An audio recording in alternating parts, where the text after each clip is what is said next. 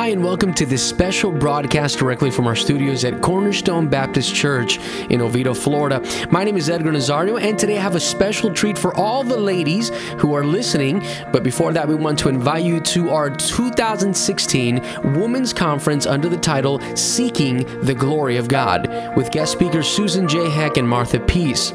Now, stay tuned, because at the end of the broadcast, we will let you know how to register for this conference. All the ladies who attend will definitely enjoy a time of fellowship, joyful worship, and biblical teaching. And speaking of biblical teaching, this year we have the blessing to have two very special women who are very well known for their biblical teaching and also their love for God's Word. And I'm speaking of Miss Susan J. Heck and Martha Peace. Now, today I have the opportunity with us live on the phone to join us on conversation on the subjects and the sessions of our conference, Miss Susan J. Heck. Thanks, Susan, for joining us. Thank you, Edgar. It's a joy to be here again. Susan, thank you for joining us once again on this special broadcast. And again, we're very excited and thankful that you would take the time to talk to us and that we could cover these very fascinating sessions that the ladies are going to look forward to hearing about. Now, last time we spoke about the first session that you're going to be speaking about. It's needless worry, needful worship. And what biblical worship is according to the Word of God, the role that it plays when we face difficult times in our walk with Christ. You also gave the women encouragement on how to biblically face worrying in the midst of trials. I'd like to start today's discussion by looking at another one of the sessions you'll be teaching. The title is, Do You Know Where Your Treasure Is? What is some of the content you will be covering in this session? I love the question. And why is this topic so important for Christian women to hear today? Well, you know, Jesus says that we shouldn't lay up stuff here on earth where, you know, things can corrupt it, they can destroy it, thieves, you know, come break in my house and steal it. And I really think when you consider that Americans alone spend more than $1.5 trillion every year on stuff that is not necessary, pleasure things, that is just mind-boggling to me. $1.5 trillion. We could take that money and start paying some of our national debt. And on stuff that's not necessary. And, you know, I just got finished doing some spring cleaning and, you know, getting rid of stuff. And I don't collect stuff, but it's like, where does this stuff come from? And, you know, when you think of our Lord, and He Himself was, you know, born in a borrowed you know, manger, an inn there, and buried in a borrowed tomb, and sometimes didn't have a place to lay His head. And, you know, as He walked through earth, he didn't care about that kind of stuff. And we are so materialistic in America, and we are like the church at Laodicea, you know, we think we need nothing because we're rich. You know, and yet John says you're blind, miserable, wretched, and naked. And so Jesus has a very telling passage there, and I'm going to give the ladies some tips on how to find out where their treasure is, and it's from the text, but it's going to be in the acronym treasure. And so I'm hoping that we will seriously evaluate this. I just actually gave this message to a group of Christian women who are golfers here in my community here in Oklahoma, and it was pretty quiet.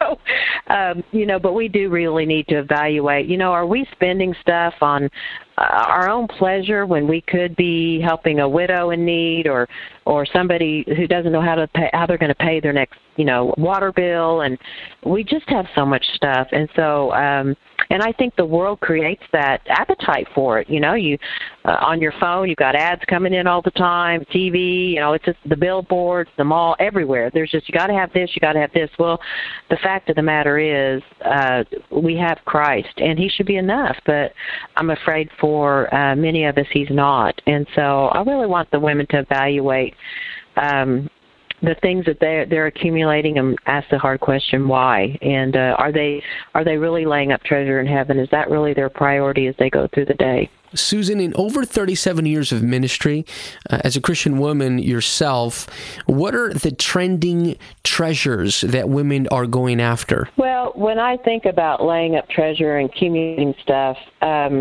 What I have seen is just wanting the latest fashions more than anything, whether it's jewelry, a purse, clothes, shoes. Here in Tulsa right now, there's a certain kind of bracelet that people will stand in line outside the door and down the drive for. And I'm like, to me, that is the ultimate materialistic person. I can't even understand that. But will we stand in line to hear a great preacher, or will we stand in line for an hour in order to meet someone to share the gospel, but we'll stand in line an hour to buy a bracelet that costs $50? That doesn't make sense to me. It doesn't compute to me as a Christian, but I would say that's a pitfall. And I would say this, Edgar, that, things like Pinterest, Instagram, all that, for women especially, I think it just, they think they have to have, this is the latest this is the latest recipe, this is the latest home decor, and you got to have this if you're going to be in. Well, I think the heart of a genuine believer doesn't really care about being trendy or in, or their heart beats after God. And so timely is the title of the conference. And so I'm not saying it's wrong to own things. I have a home, I have a car.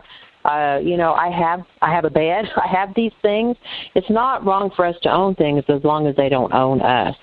And I do think that I see, even when I was in India last year, there was that pull, even in those women, for wanting this, wanting that, and so I wrestle with that and the wisdom of that as one of God's children, especially a woman, and just seeking after those things. And what kind of example are we setting for our children? And do they see us pursuing Christ or pursuing treasures here on earth, So that is a trend I see. I would say it's just the latest fashions is what I see more than anything. I believe, Susan, this will be your 11th year speaking at our women's conference, and I know that the women have been very excited and very blessed from different churches that have always joined us.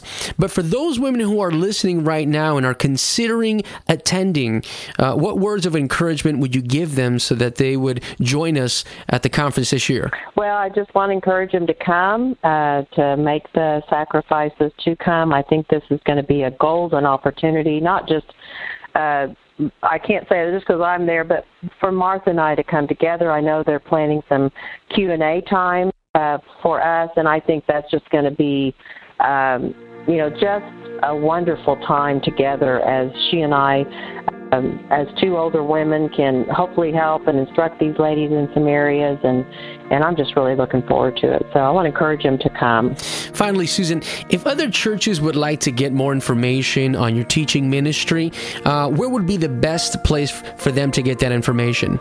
They can go to www.withthemaster.com or .org, either one. So withthemaster.org or .com, and find out everything they want to know, and probably a lot they don't want to know.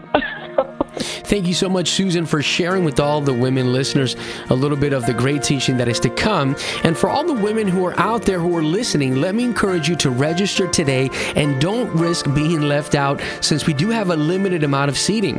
Once again, come and join us in our 2016 Women's Conference under the title Seeking the Glory of God, with guest speakers Susan J. Hack and Martha Peet. Thank you so much. Thanks for having me. For worship and biblical teaching, so take advantage and register today online by visiting www.seekinghisglory.net. I'll repeat that again, www.seekinghisglory.net. Or if you have questions, feel free to give us a call here at our studios at 407-971-7685. 407-971-7685. Thank you for listening, and we look forward to seeing you at our 2016 Women's Conference. God bless you.